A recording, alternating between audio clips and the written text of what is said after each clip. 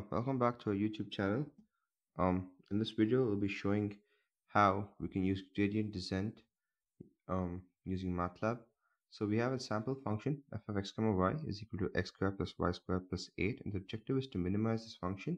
As we know that this function, the minimum lies in x is equal to 0 and y is equal to 0, so the value of the function will be 8. So we know what the answer is, so that the objective of this is to understand how to use gradient descent on Matlab. So moving on to the next slide.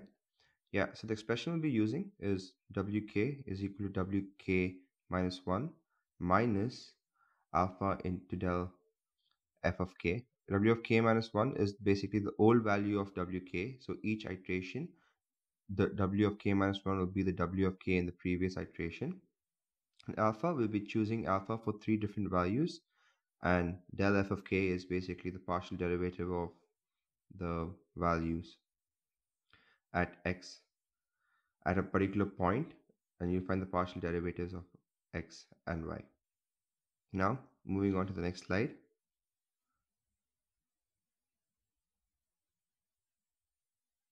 Yeah, so the values of alpha we'll be selecting are 2, 1 and 0.1, and we print this in an array and we'll be indexing to these values of alpha. However, we will not go in depth as to how we select these values of alpha, but we will see that the whole gradient descent is heavily linked with the value of alpha. And the procedure is to first find the partial derivatives of the function f of x, f underscore x, and f underscore y, and then it is to select the value of alpha and the starting point, and w underscore old in the first iteration is the starting point of the function, and the third one is to put in the value of x and y in w of k, the expression that we have, and then we get the value of w of k, and it will be stored as w of k underscore new. And then the final one is to perform iterations and repeat this step for the selected number of iterations. So we'll be selecting around 39 plus 1, so totally 40 iterations. And now let's move to the Matlab code. So we'll be beginning with something called sims of x comma y. Sims will basically help Matlab understand that these are variables in an equation and that you do not have to put in the values of x and y initially before defining what the function is. So for example, now we can just directly put f is equal to x squared plus y squared plus 8 is equal to, yeah, that's our function as we discussed. And now we also have the f underscore x, which is a partial derivative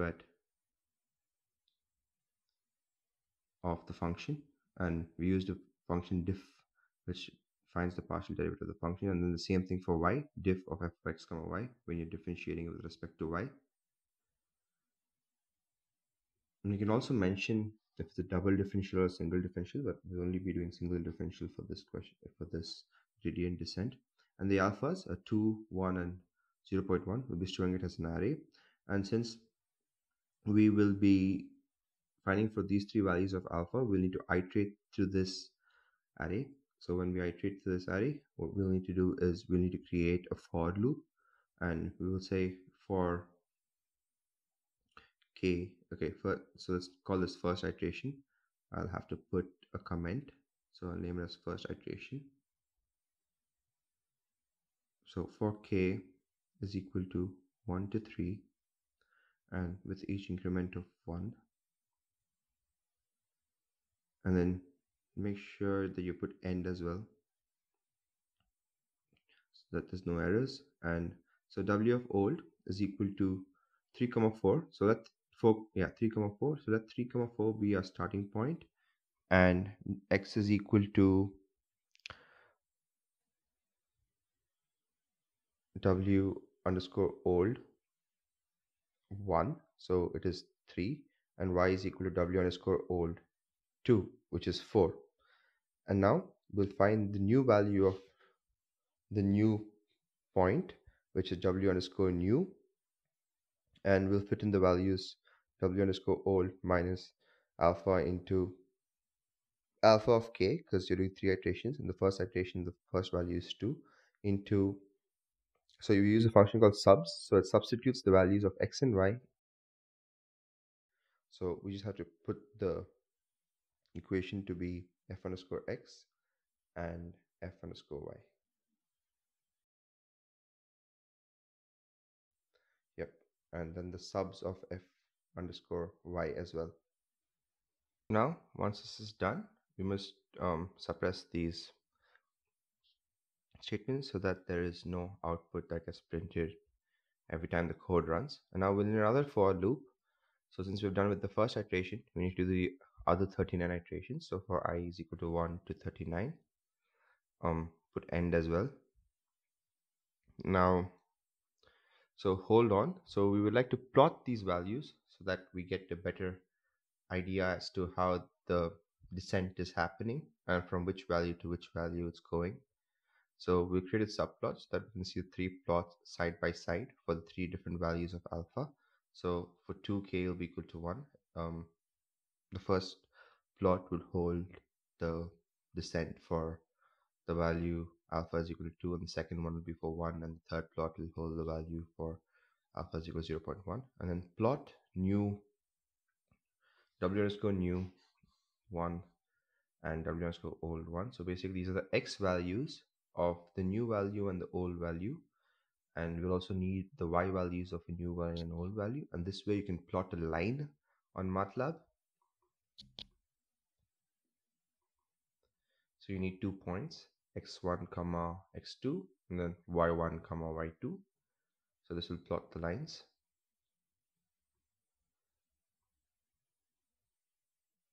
So this will be w underscore old.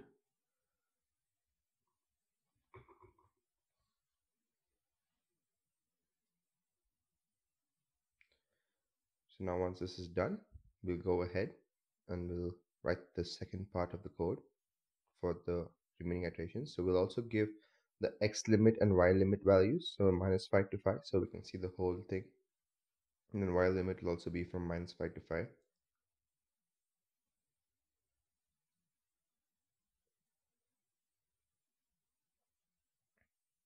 And then w underscore old is equal to w underscore new. So the old value that is in the expression will be equal to the new value of the previous iteration. So the old value in the present iteration is equal to the new value of the previous iteration,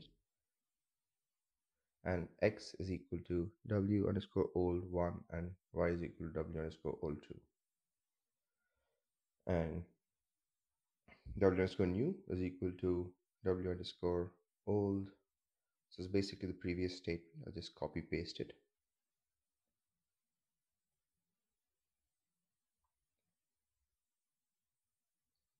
Okay, so once this is done, we would like to hold off as well and suppress these comments, these statements, so that there's no output being printed, and hold off.